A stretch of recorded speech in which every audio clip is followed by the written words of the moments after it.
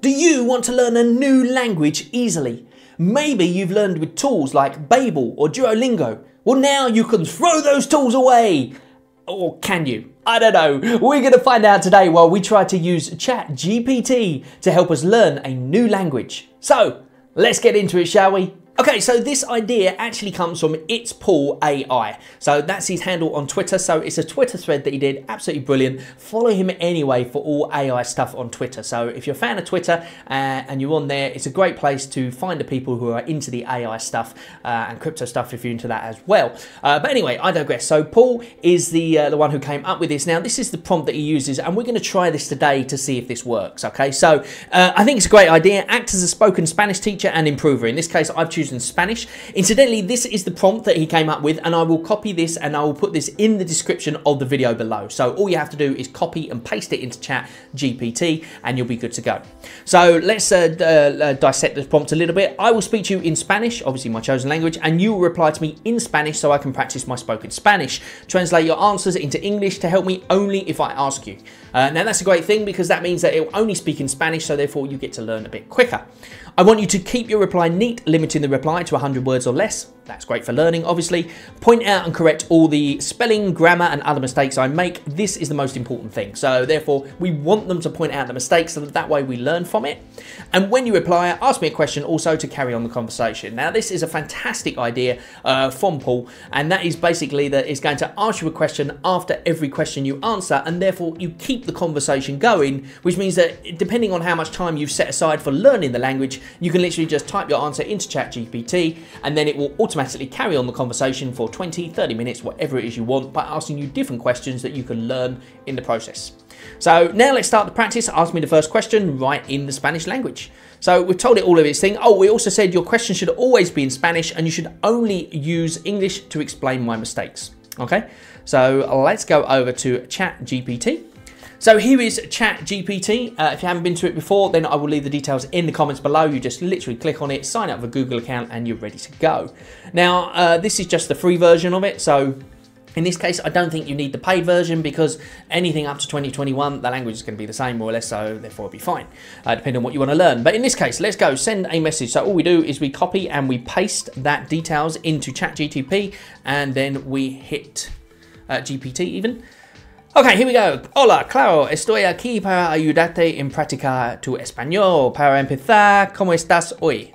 Cuéntame un poco sobre tu día. So basically it's saying, how are you today? Tell me something a little bit about your day. Now, incidentally, if you're worried that the question is a little bit too difficult, then you could simply simplify it by saying something like, make the question simpler.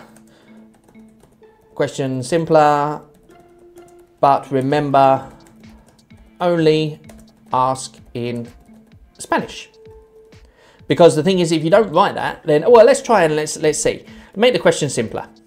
Okay, let's see if it asks me in Spanish or in English. Let's have a look. Oh no, there you go. So therefore it asked me in Spanish, ready to go. Hola, ¿cómo estás hoy? Cuéntame, ¿cómo ha sido tu día? So basically it's asking how's your day, etc, etc. So therefore you can say, mi día es muy bien, or whatever you want to say. Doesn't matter. The point is that you're trying to learn a new language. So therefore you can say even simpler if you want to, or you can say more complicated when you get better at it, etc, etc.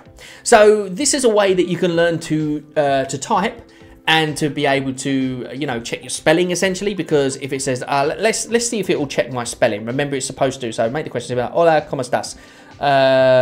Let's put, estoy muy bien. I'll put that.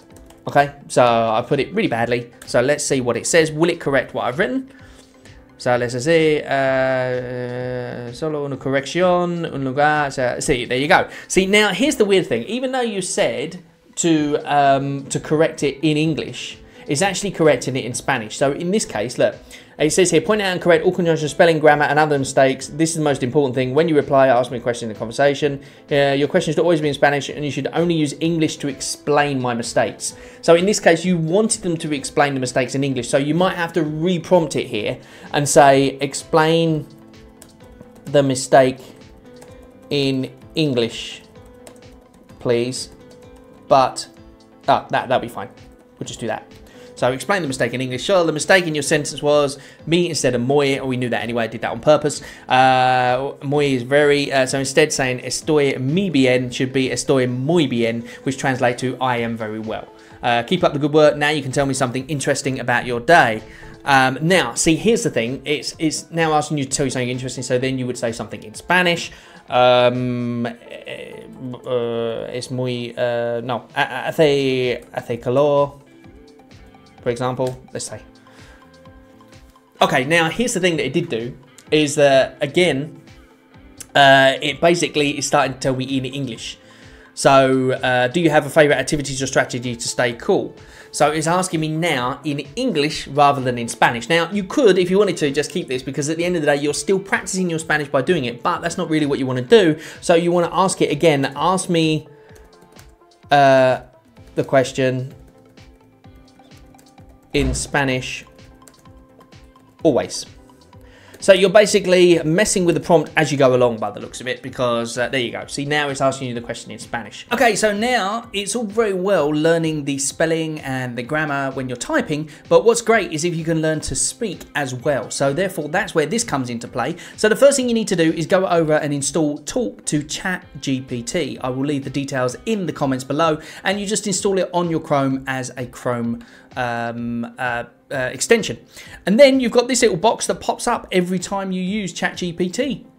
Now you can see there's a little microphone button there, there's the button there, and then you've also got this thing here, which is your settings. Now, one thing is that I found through messing around and getting some really weird answers back is that you have to set the language that you're trying to learn to the language and speech settings. So in this case, the speech recognition language is Espanol, because I'm trying to learn Spanish, and the AI voice and language we have to change to Spanish as well, because otherwise if you change it to English, it just won't come out very well at all. Okay, so make sure you save those settings and click on save. Now, if you're worried that your microphone isn't working, a couple of times it doesn't work for me, so I just have to refresh the page. But if you're not sure if your microphone is working and all that sort of stuff, firstly, you have to go down the bottom here and you have to make sure you click on your on the little icon there, right click on it and go to sound settings and make sure that the microphone is connected to your computer and is working. Try other things to make sure it's working. I'm not going to teach you how to suck eggs on that one. And then once you've done that, you can also go over here and there's actually a GitHub page. If we click on there, you can see there's the entire GitHub page that tells you any problems that's coming up. And just here, the speak recognition test page, if you click on that, it actually opens up a page just here. You can click on this microphone up here. You can start speaking and check if it is detecting it or not. But anyway, I digress. So let's go back over to Chat GPT. So therefore we will save that as Espanol and Espanol. We've got our first thing up now. This automatically comes up when it's red. It means the microphone is listening. When it's green, it means it's talking. So in this case, it's about to listen as soon as I unclip that microphone, and I'm going to answer back. So, claro, estoy aquí para ayudarte a practicar tu español. ¿Cómo te llamas y dónde eres? So I'm going to say, my name is Ian, and I live in Estados Unidos. We'll say that, which is United States. Okay, here we go. Hola, me llamo Ian y vivo en Estados Unidos.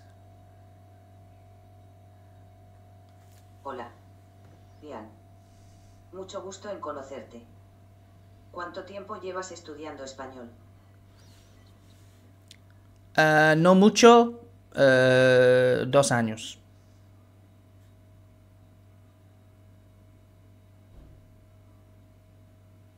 Eso es genial. Bien. 2 años de estudio ya es un buen tiempo. ¿Qué te motivó a aprender español? Porque mi esposa es español. Entiendo. Es maravilloso aprender el idioma de tu esposa. ¿Has tenido la oportunidad de practicar español con ella y su familia? So there you are. As you can see, it's absolutely brilliant. And when you get it set up properly, you can actually have a two-way conversation with Chat GPT. In fact, is it good enough to throw away your Duolingos and your Babels and all that kind of stuff?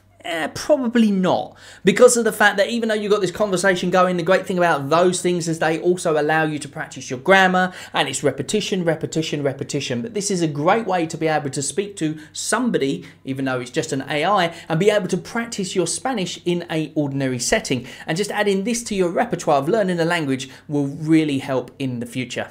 Thanks very much for watching, and I hope you enjoy all of the video. If you do, then make sure to hit that thumbs up button so that I know you've enjoyed this video. Thanks very much, and I'll see you on the next one. Bye-bye for now.